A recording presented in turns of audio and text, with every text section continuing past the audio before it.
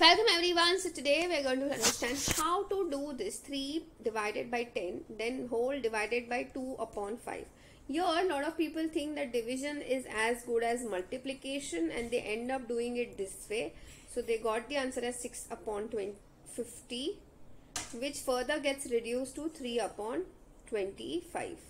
Now that is absolutely wrong. Please understand, whenever you have division in place, you need to follow the rule of KCF, where K stands for keeping the first number as it is. C stands for changing the division sign to multiplication.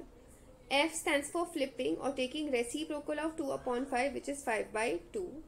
And then what you have to do is just cancel things out if at all it is possible. So this is 5 ones are and 2s are. So answer for this one comes out to be 3 upon 2 multiplied by 2. That gets you 3 upon 4. That is the answer for this particular division. I hope this is very clear to everyone. That's it for today. I will see you in the next video.